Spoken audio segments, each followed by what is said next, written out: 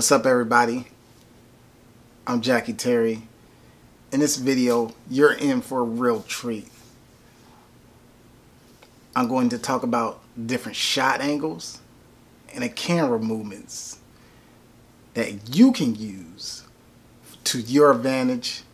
Movies, music videos, documentaries, and etc.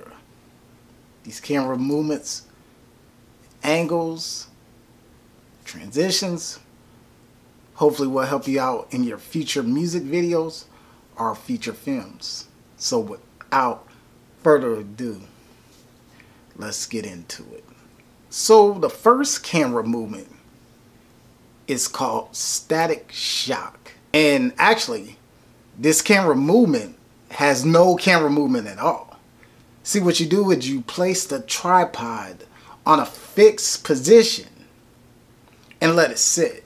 So it can be at a high angle or a low angle, just at a fixed position to the point where it's pleasing to the audience. So what this camera movement is going to do is it's going to allow the actor to shine. It's going to allow for the composition of the shot to stand out a lot more. It's also great for dialogue if there's a sense of importance in a scene. So if my actor is saying something really deep, or he's emotional or she's emotional, I will put the camera in a static shock position to really pay attention to close detail of what she's saying.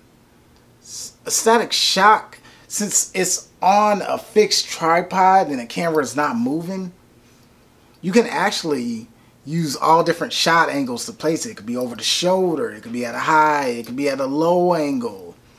Any angle, as long as the camera is not moving. You see, sometimes no movement is better than movement at all.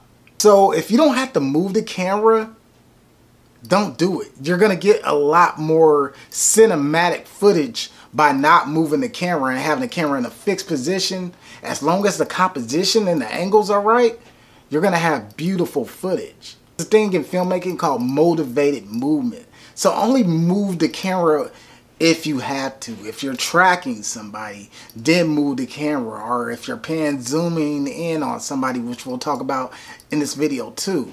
But there's a thing called motivated movement. So if you don't have to move the camera, set it on a tripod in a fixed position to the point where it's accommodating to the actors, and let the actors shine with that tripod shot. Later on, if you want to add movement, you can. Just do another take with a gimbal or a handheld, then add movement. But it's always good to have a static shock tripod shot with no movement at all. The camera is in a fixed location and you're allowing the actors a chance to shine. So the next movement is called the pan. The pan rotates the camera in a fixed location, left to right. So if two people are having a conversation and they're going back and forth, I will take my camera in a fixed location, rotate it left, rotate it right. However, if I want to raise the intensity of a moment, it's something extravagant or something amazing that's happened, or two people are just going back and forth, and the intensity is super high, I would do a whip pan. So I rotate the camera fast, whip pan. And doing a whip pan, you will create a sort of a motion blur, which you can use that motion blur as a transition into another shot. So whip pans come in handy. So a pan shot can also reveal a subject as well. So I'm slowly taking my camera and I'm revealing who this subject is, who this person is. So you can go slow and reveal who the person is. Or if it's a conversation, you can go back and forth, back and forth. That is a pan. If I slow the pan down, it can also reveal information. So a pan doesn't really have to be left and right. It could be up and down. So I can go up and reveal the information of who this character is or what this thing is I'm looking at.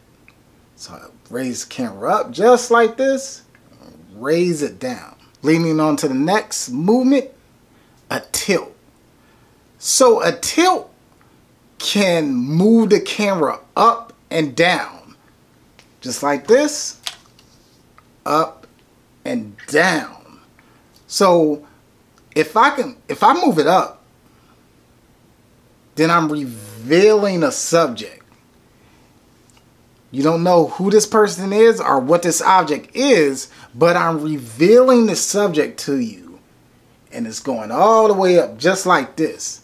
Being used to reveal information. A tilt pan can also give a character a sense of dominance and vulnerability. So, prime example, if I move this up, my character is looking more powerful. It's coming up. However, if I do the tilt pan downwards from a bird's eye angle shot, could be ideally showing the character's vulnerability. It can make the character feel weaker. If I bring it up and slowly look down at the character, it can make them feel vulnerable, weak, scared, afraid.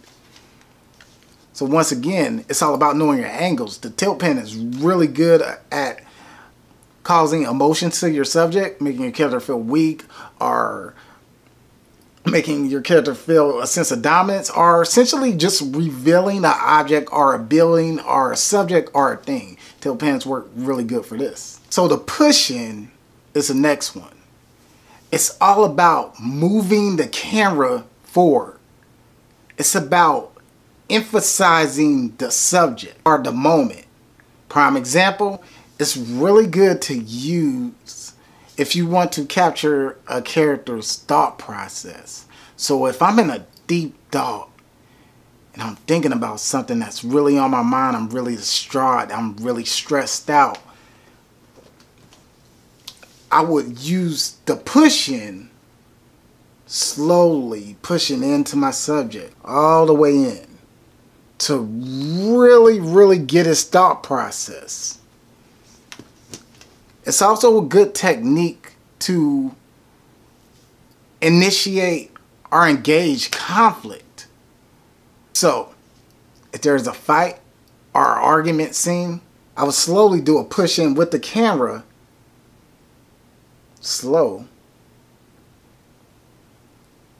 and as the cameras get closer, the emotion of the actors, the intensity rises. So push-ins are really good to implicate conflict and just capture the thought process of the character. What is he thinking? Or what is she thinking? It could go either way. Push-ins are really good to really get inside of a character's head. The push-out is the exact opposite. It de-emphasizes the character. It's a technique used to disconnect a character from the audience. So, in a conflict scene, if I'm pushing out, the character is badly beating up, and I'm pushing out with my camera, I'm slowly taking the audience away from the subject and leaving the character abandoned.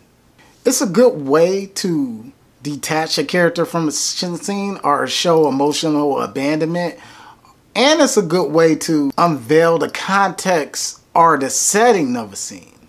Especially if you're around a whole bunch of buildings and you push out, you end up seeing the whole dynamic of the whole entire scene just by pushing out. You see the buildings, you might see the cars, you might see things and subjects that you might have not seen with the camera pushed in. So when I push out, I'm revealing context and subjects that you might have not seen with the camera pushed in all the way. Next it's a tracking shot. The tracking shot physically moves the camera within the scene, tracking the subject. So I'm basically using this camera and I'm following the subject, tracking its movements, whether I'm in front of them or behind them or behind her.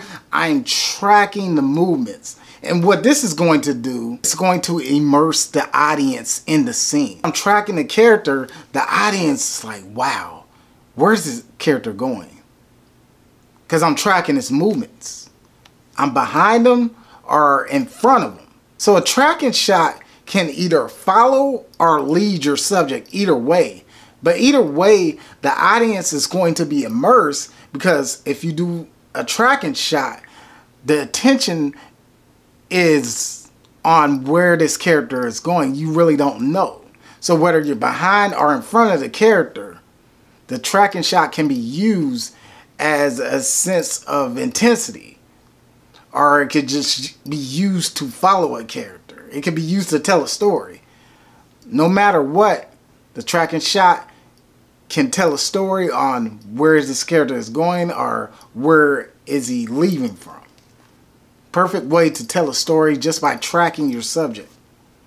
I would suggest using a gimbal or a steady tripod to track your subject so you won't get any camera shake. So the arc shot is an orbit shot. So the arc shot happens when the character is standing completely still, but the camera itself orbits around the subject, just like this. So my subject is standing completely still, but my camera is orbiting around the subject. And this really creates a dynamic effect. You might have seen it in the Bad Boys movie when Will Smith and Martin Lawrence, at the end of the chase scene, the camera slowly orbits around them, just like this. It just adds more of a dynamic, powerful effect to the moment at hand, because now the subject isn't moving, but the camera is circling all the way around them. Very, very good technique. I suggest using a gimbal, once again, or a steady tripod for the shot. However, this can also be filmed vertically coming down. So orbit can be filmed vertically coming down. So these are going to add some really, really good shots to your resume. So the arc shot is really, really good to use. Now we're going to talk about camera angles next, which is my favorite. I use a lot of camera angles. Camera angles are all about how we are meant to perceive the subject. We're going to start with one of my favorite camera angles, the low angle shot. A low angle shot is any subject below a character's eye line looking up at them is a low angle shot. It's used to express dominance from the heroes and villains alike. So if I have my camera at a low angle shot, then I'm expressing dominance. I'm expressing power. And you can use this for heroes or villains. It doesn't matter. Ideally, the low angle shot is going to make your character look more powerful and menacing. It will never make your character look weak. On the contrary, the high angle shot, camera is pointed at a high angle, just like this. So a high angle shot will be filmed just like this, and that's the opposite of a low angle shot. It's going to make the character feel weak, feel insecure. However, a high angle shot doesn't always have to be about the weakness of a character. A high angle shot can be an aerial shot as well, and it can express the vast environment of the landscape. So shooting at a high angle or an aerial shot, you can actually show your environment, show everything. Same with the low angle shot as well. So these work hand in hand together. However, most of the time a high angle shot is used to make a character feel insuperior, weak, or insignificant. But you can also use high angle shots to establish the environment, or using insight with a character moving within a larger world. So unlike the high angle, over the head shots points the camera at a 90-degree angle with the camera pointing face down, just like this. So the camera is at a 90-degree angle and it's pointing straight down, just like this. It could be in a fixed stationary tripod shot as well, but as long as the camera is at a 90-degree angle, we call this an overhead shot, and it's pointing straight down. This can be used to express complex camera movements. You can use it to actually bring down on your subject slowly, just like this. Once again, the camera is at a 90-degree angle and I'm coming down. It's not necessarily a high angle shot like this, but it's at a 90-degree angle and I'm pointing it down just like this.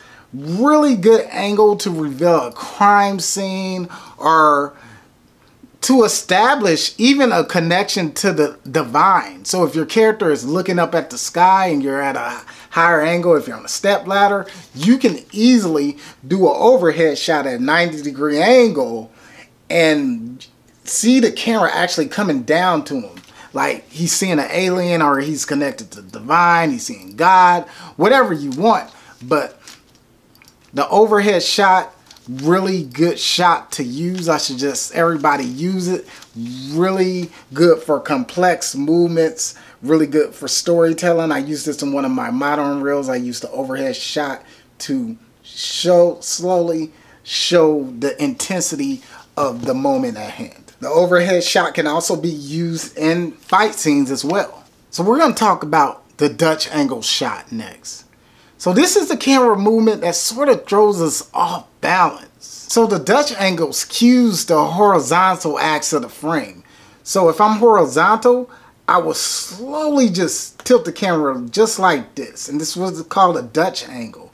And what this is going to do, it's going to bring the audience to a sense of something's wrong, something's not right. And we use this in highly intense moments of a character, if he's going through some things, or if he's talking to somebody suspicious, or you know something is about to go down. We use a Dutch angle shot to upset the balance of the screen. So we can show the audience that something's not right, something is about to happen, something is about to immediately go down, just from the Dutch angle shot. So next we're going to talk about the eye level shot. It's the most common used shot in the film industry because it's eye level. So you're automatically creating an instant connection with the audience. It reminds me of the high and low angle. It's very judgmental. So if I'm filming somebody at eye level, then I'm paying close attention to their detail, their facial expressions, their body language. I'm making sure I get all of that at an eye level shot, which you can, because basically it's showing great detail of the face. The eye level shot is probably going to cut off toward the chest. So the next is a shoulder level shot. It's kind of like an eye level shot, but we drop the camera a little bit below the eyes. So the camera will be right here, right where the shoulders are at. Shoulder level shots are also used in conversations. They can also cause emphasis on the height difference of a character. So if a character is tall or short, you can do a shoulder shot to emphasize a height difference. Also, shoulder shots are really good to use in romantic moments.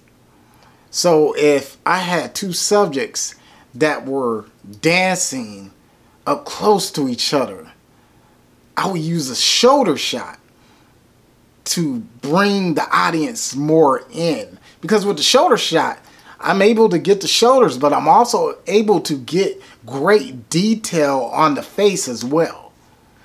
So on the shoulder shot, you raise the camera a little bit higher than the eye level shot.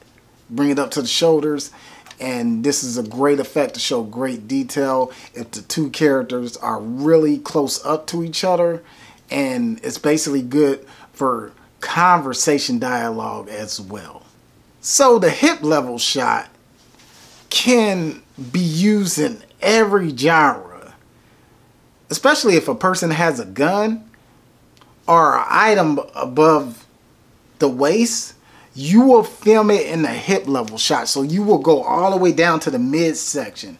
And this is going to pay emphasis on the character's midsection. So if the character has a cool belt, or he has a gun, he has anything below the hips, will definitely emphasize what your character has.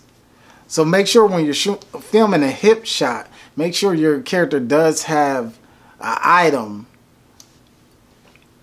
or something indicating that he's reaching for something on his hip. So you can film a hip shot. Or if your character has some nice thighs or nice legs, you could film a hip shot. You can film a hip shot that way too. And once again, all these movements, these camera movements, these camera angles, you could combine these movements together. So if I wanted to track somebody who has nice hips, or a hip shot, or they have a gun, I will do a hip shot, but I also will do a tracking movement at the same time. Combining the movements and the camera angles all work together. They play hand in hand. So all these tips I'm showing you, you can combine the angles and the movements together. It's very beneficial in filming. Knee level shot is almost equivalent to the low angle shot, but you're tracking the character's knees. You're going lower. So this is a great way to reveal detail that might have been missed in a wider angle shot. So if you do a knee shot, these are very unique. If you just want to track a character's movements or pay close attention to the detail, if the character is walking, you would do, or even running, you would do a knee level shot. And these knee level shots look really good once you combine the rest of the angles together. A knee level shot can be a very good way to track your character through their environment. Also, you can combine a knee level shot with the tilt shot and start filming your character walking from the knee level and then slowly go into the tilt. Once again, combining camera movements. In order to become a great filmmaker, you have to know the camera movements and the camera angles, which I'm showing you in this video right now. So now we go into the ground level shot, which once again is kind of like a low angle knee level, but the camera is all the way toward the ground. You're all the way on the ground. So you're tracking your character's movements. So this is a good way to track the detail of your character. So if your character has some nice shoes, or if he's walking through an environment, or if he's walking through a crime scene, or just walking, you're going to get some really great details with a low ground angle shot. Especially if he's walking through grass or anything like that. A ground level shot is just beautiful. And then once again, you can combine all these shots and reveal your character in any shot, but a ground level shot is a good way of tracking your character's motion and paying close attention to detail from the ground. Now we're going to talk about the different type of shots. We're going to go with the establishing shot next. The establishing shot is wide enough to establish the geography of the environment. It shows the scales and the subject in relation to the environment. So, for instance, if I'm doing an establishing shot, not only will you see me, but you will see a vast amount of the environment.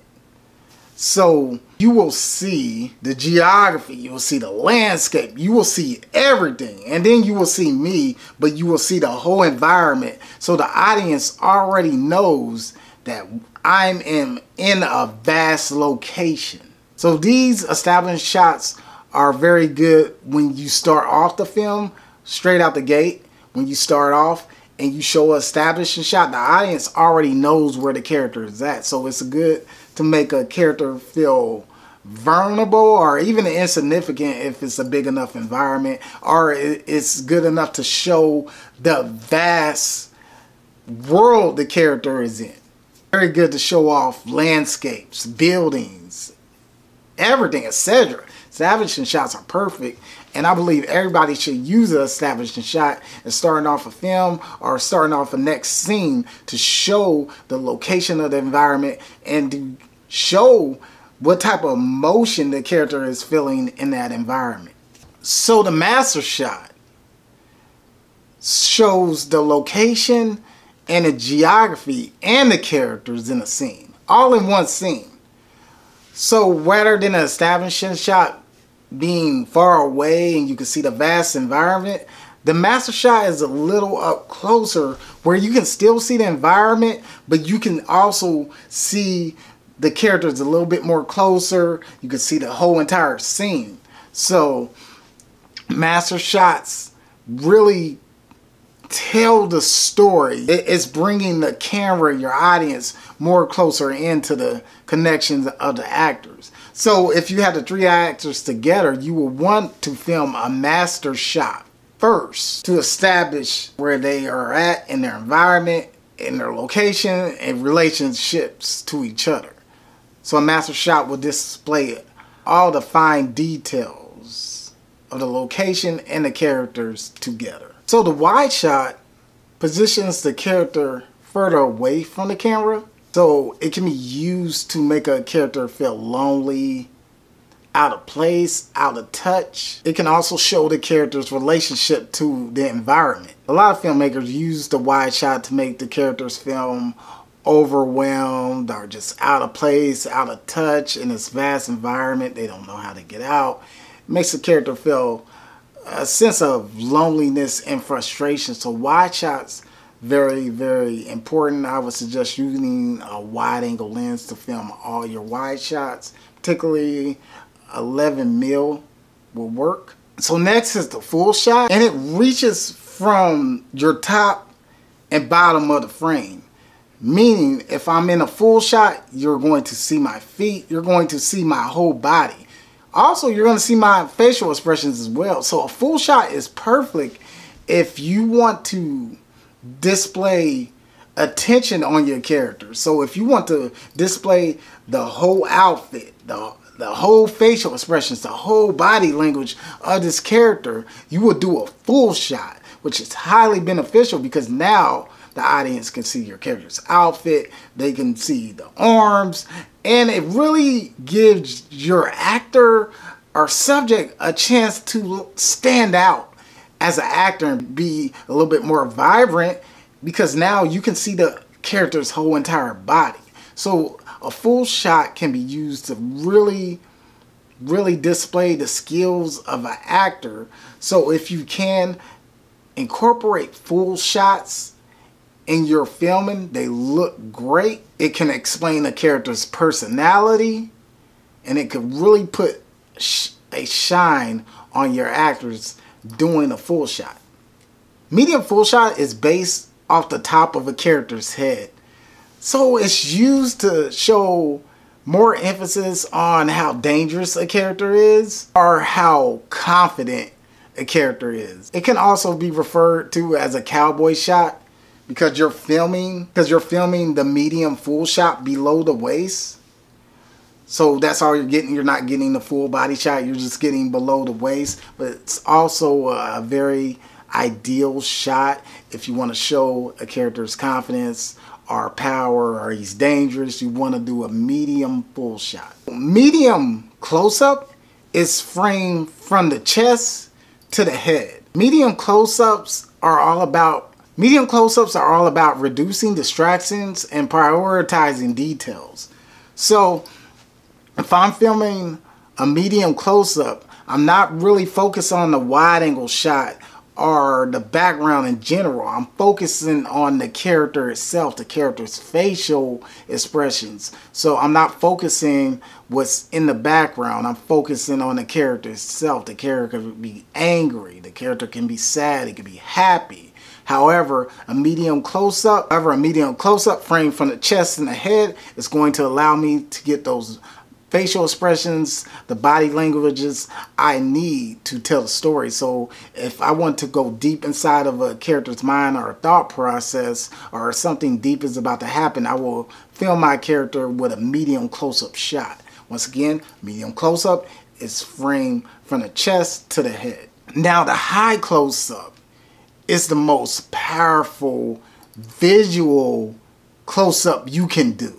It literally highlights and changes the emotion on the screen. Your high close-ups are basically arranged at eye level. So it's not like a medium close-up. You're going a little bit higher to the eyes, just about right here. And I'm paying close attention to the detail on the face.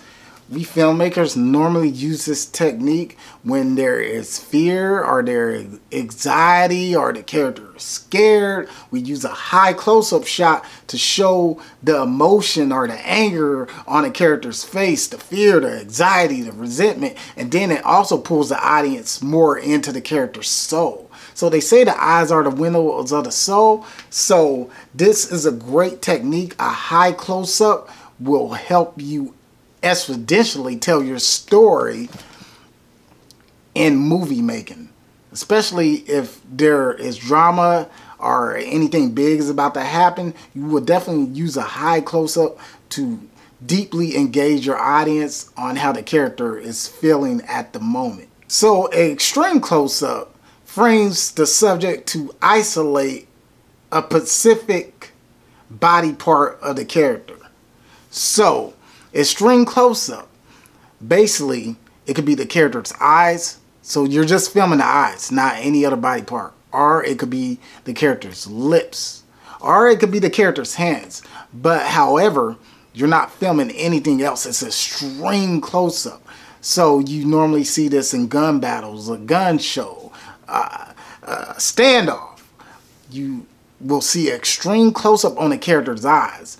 Or if a character is nervous, you will see a extreme close-up on their lips, their facial expressions, and etc. In most movies, the eyes are particularly the focus on an extreme close-up shot. I'm Jackie Terry.